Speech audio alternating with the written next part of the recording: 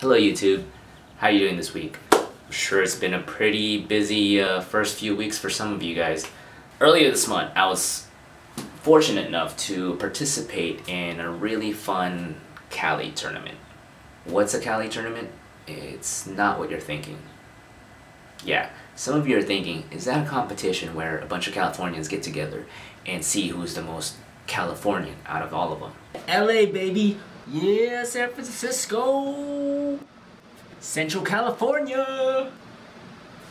You would starve without us. No. Cali is also known as arnis or eskrima. It's a form of Filipino martial arts. They focus on like swords, knives, and even sticks.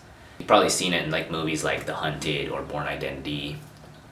That kind of martial arts style that they use in there are a form of Kali. In Kali, really advanced fighters use empty hands, but beginners are trained with weapons. Why? They believe that beginner fighters or beginning students need to learn how to defend themselves right away. So the best way to do that is with a weapon in their hand. Unlike other forms of martial arts, where the beginner, the white belt, is usually taught basic katas and whatever, empty hands. It's not until you become a black belt or close to it that you start learning how to use a sword, a sai, or whatever. The philosophy stems from the warrior culture and tribal culture of the Philippine Islands, which is where the martial art comes from. So I went to this padded stick and knife tournament, which is the padded stick is supposed to simulate a sword. And it was hosted by KILL, or Combat Instruments Limited. And it was a fun tournament, honestly. It was really great. There was like 28 competitors competing, which is pretty decent size. There were different martial arts schools there, one as far as San Diego. And the rules were simple. The padded stick really simulates a sword. So you treat it like a bladed weapon. Same with the knife, of course, it's a bladed weapon. The rules were simple. 1 point goes for whoever can hit the opponent and not get touched for the next 2 or 3 seconds, basically. So if I slash you, I need to stay away from you for 2 or 3 seconds. But if the opponent hits me back, then there's no point. And mutual destruction, meaning guys smashing each other, no points for that. And then also, but basically, yeah, they want to treat it where it's like a bladed weapon, where you get slashed, you don't get touched, and then in that 2 or 3 seconds, that's when your strike really registers in the mind of the opponent, and that's when they drop.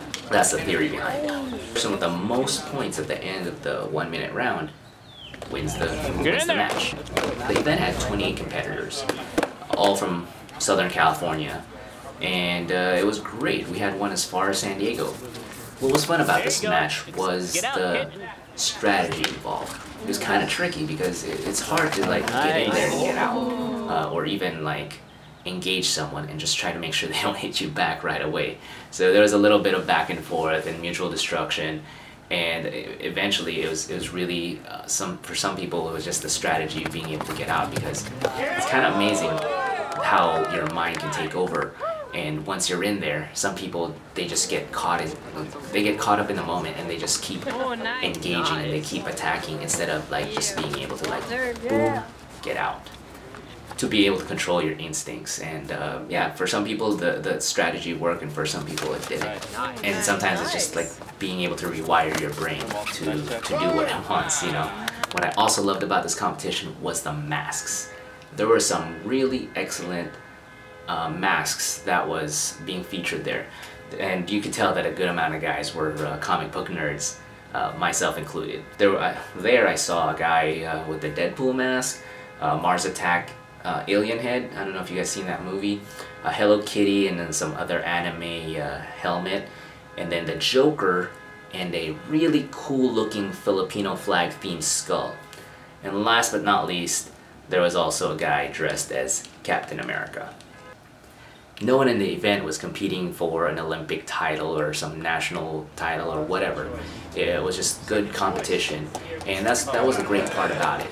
People were still competitive, but still friendly in the end. They weren't being Nancy Kerrigan about it, So, yeah, the prizes were cool. People were really fighting for the prizes, which the prizes were just various types of weapons from cold steel. One was a spear, which is you kind of see in the back. Some Thai swords and some machetes, and there was like a solid steel knife. It was just one pure piece of solid steel. It was pretty cool, actually. Yeah, what did I win? I won the spear. It is a Samburu spear. It's according to the box that it came in, it is a Samburu spear, and it's from a tribe in the northern frontier of Kenya. The warrior tribe is called the Lamuran or Lemuran. I don't know how to say it. It's spelled L-M-U-R-R-A-N. If anyone knows how to say it, please share it at the comment box below. Thanks. Oh, another cool thing I got to do was throw that bad boy at a target. Here's a clip.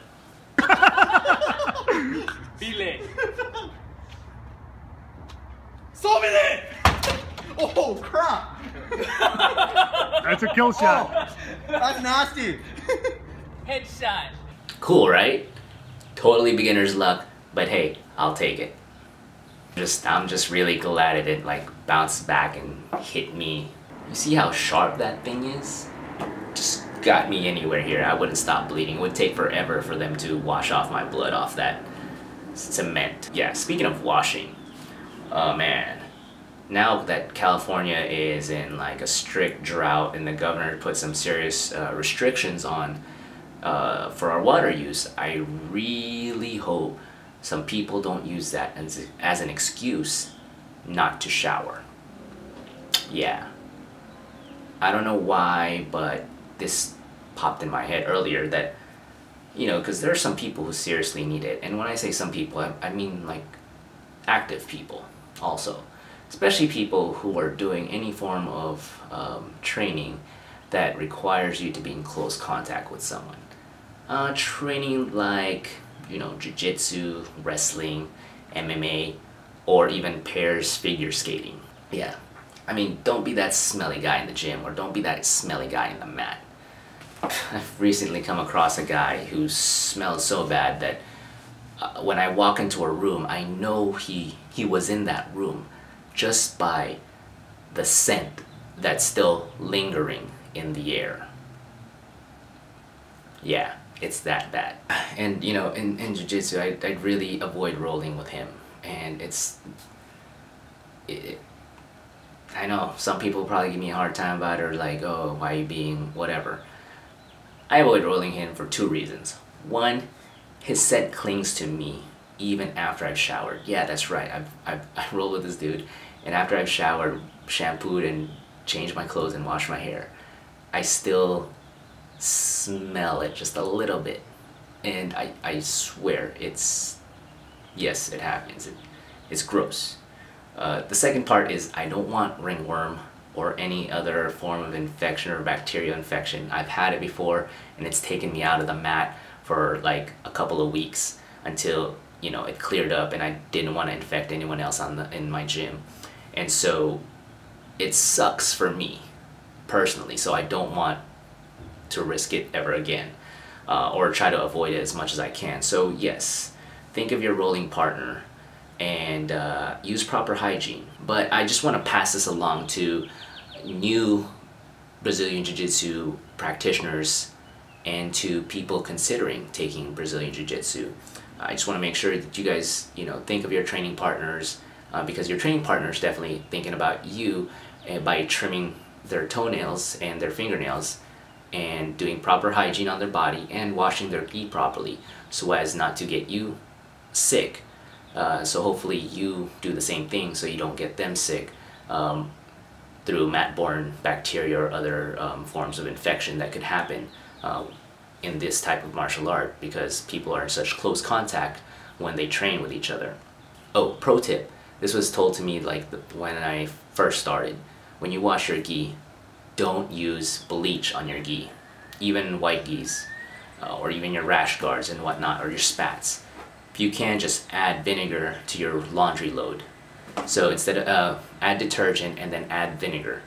For me personally, I use an equal amount of vinegar to the amount of detergent that I use.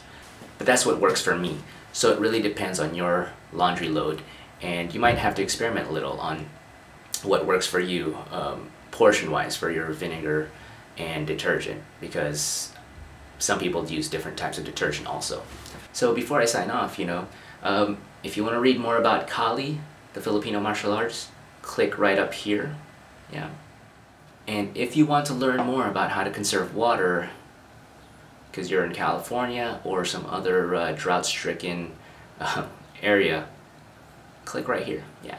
So if you have stories on Filipino martial arts, if you have horror stories on Stinky training partners, if you have any water conservation tips, or even if you just want to share what you did this past weekend, please comment below. I'd love to hear them. And if I find some really cool and funny stories, I would love to share them on one of my episodes in the future. Alright? So thank you for watching. Let me know what you think also of the show by commenting on the box below. But please, please, please, please, hit that subscribe button and follow me. And I'll have a new show for you next week. But for those people who have subscribed already, thank you, thank you, thank you. Thank you for subscribing to my channel. And tune in next week and I'll have another episode for you. This is Kali Kawal, out.